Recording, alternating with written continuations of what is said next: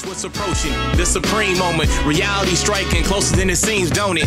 Go ahead, it's for the taking if you want it. If not, the dream dies and you'll be forever haunted. Then confront it. What's good? We're back for another showcase with the unit with max level links. I actually grinded through the link skill levels for this guy last month, but just never came around to doing a showcase for this unit. So finally getting around to it. Of course, with this type of unit, it's got to be on Extreme Super Battle Road, the Extreme Int versus Super Tech setting. Let's just go ahead and talk about the unit because it is actually quite useful in terms of, you know, the Super Battle Road setting or any event where you're facing multiple enemies. So of course this is the Extreme Z Awakened Extreme Intelligence Raditz unit. Leader skills, low class warrior category, key plus 4 HP attack or HP and defense increase of 60%, attack increase of 100%, or intelligence type key plus 3 HP attack and defense increase of 50%. With the super attack, will cause supreme damage to all enemies and lowers defense. With the passive skill, it's an attack and defense increase of 80% at the start of the turn. Key plus 6, attack and defense increase of 60%. Super type enemies, attack and defense minus 10% when facing 2 or more enemies. So, of course, this is why I wanted to test this guy out on the Extreme Super Battle Road setting because, you know, otherwise, like Infinite Dragon Ball history or whatever, like most of the time you're only facing one unit. So, of course, with that being said, this is the ideal setting for that. Now, with the max level links, you're looking at Saiyan Lineage is key plus 2, attack and defense increase of 5%. Saiyan Warrior Race is attack increase of 10%. Coward is key plus 2 and chance of performing a critical hit, increased by 5%. Brutal Beatdown is attack increase of 15%. Nightmare is attack increase of 15% as well. Prepare for Battle is key plus 2, attack and defense increase of 5%. And Shattering the Limit is key plus 2, attack and defense increase of 5%. This guy's on 4 categories. It looks like low class warriors, pure Saiyans, Goku's family, and terrifying Conquerors or Conquest of Terror. At 100% potential with the EZA, you're looking at HP of 10,548, attack is 14,404, and defense is 8,359. 12 key multiplier is 140%.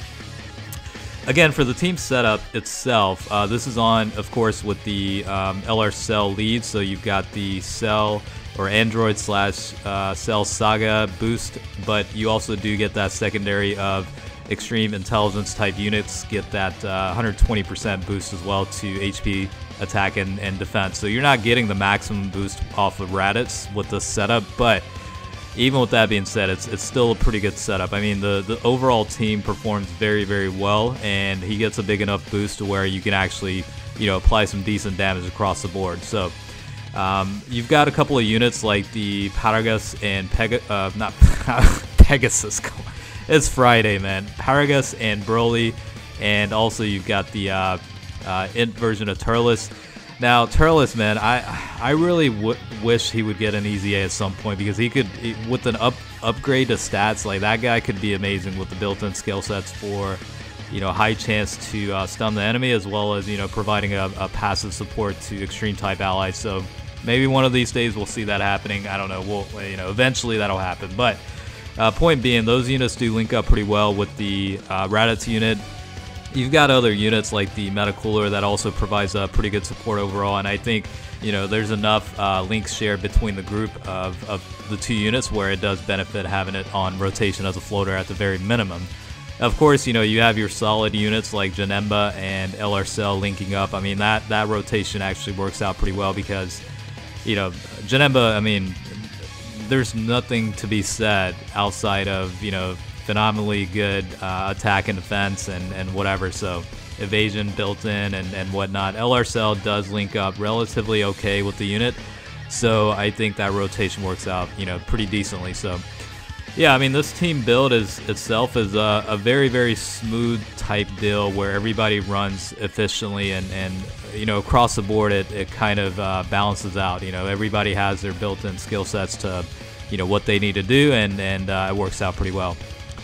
So I guess in this rotation here, we're just going to leave Paragus and Broly on the supporting 3rd slot as a floater, and then we'll just keep Turles. Maybe he'll stun Goku here. That way, you know, we'll still have 2 enemies active to where, you know, Raditz is taking full advantage of that passive skill. And, you know, honestly, like, it's certainly, having units like this does make it a lot of fun. It's almost like, yeah, he's not phenomenal when it comes to like defending, but attack output is good enough. Defense, is okay enough to where you're in a decent shape, even without using items or whatnot. And this is what I love about this team is if your HP drops below 30%, and in an extreme super battle road setting that is likely to happen at some point multiple times, you have the ability to fully recover HP and have cell transform and apply even greater damage to enemies and whatnot, especially if you're able to get the ultimate attack, I guess quote unquote the active skill. So it makes it quite interesting and a lot of fun to run it. Well, I mean, we should be able to finish off Goku here, I mean, at the minimum. And then, start off with Raditz with multiple enemies in the next battle. That way it's kind of a good ideal start. The reason why I ended up leveling up the link skills for Raditz is because initially going through the grind of, quest 23.8 for the link skill levels, I pretty much included as many AoE units as I could, at least one, in the team at all times type deal. So of course you have the Dragon Ball Super Broly, you've got I guess LR Broly as well, and AGL Final Form Frieza and whatnot. You have all these other units that provide attack on all enemies, so it makes the grinding a little bit easier. Raditz is no exception to that, so that's why he's one of the units that were the first to get the max level link skill. So that's pretty much, there's a little bit of lag of showcasing the unit itself on a video, but yeah, he's been max level links for a little while, and you can kind of see, the beneficial value of bringing this type of unit. It's certainly a good addition, especially from a free-to-play standpoint, to include this guy on a team. It's actually going to provide a lot of value to you. And keep in mind, this isn't with the maximum possible boost toward Raditz. You're only getting that 120% because, obviously he's not part of the Android Cell Saga. So even with that being said, I mean, the guy's still pretty good on, this team build and works out pretty well. Sometimes it's not about, getting the stats as high as possible. It's more or less just finding an overall good balance across the team, across the board, and just making sure everybody runs smoothly and everything's fluid, I guess, in a way. That's the most important thing.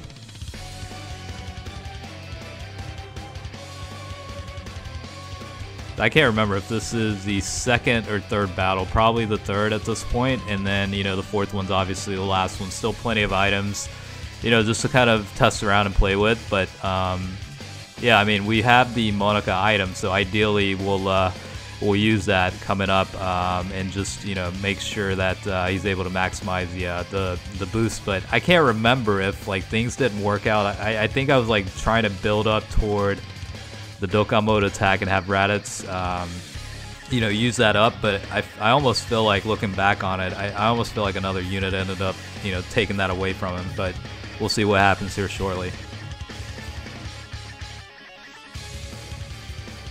Yeah, so when you're facing only one enemy, this is pretty much, the type of attack stats you're looking at, which isn't bad. It's certainly close to 1 million, which is, more than good enough for attack stats perspective, given, the situation that he's in. But yeah, it really does make a lot of difference, especially, again, when you're facing 2 or more enemies. You also, along with an attack and defense increase and also reducing enemies' attack and defense, you get a key boost of 6 as well. So it makes...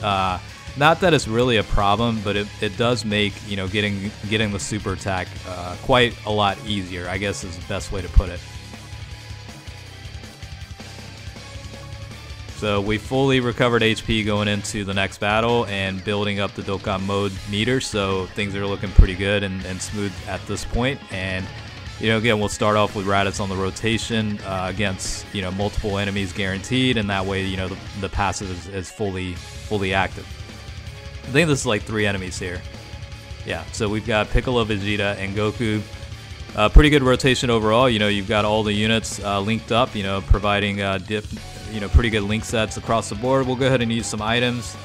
Honestly, I should have probably used the Monica items here, but I think I was being a little bit greedy where I wanted to use both of those when the Dokkan mode was filled up. But yeah, I mean, it is what it is, but I guess it more or less gives you a realistic perspective on how this guy performs without, the usage of the nuking item, so to speak. So I guess in that regard it's okay, but yeah, I mean, look, you're averaging 1.3, 1.6 million with crits, and he's not even getting the full boost. So, you know, it's definitely a worthwhile unit to go through the grind, especially if you're free to play and you're struggling with this type of setting. It's going to make life a little bit easier.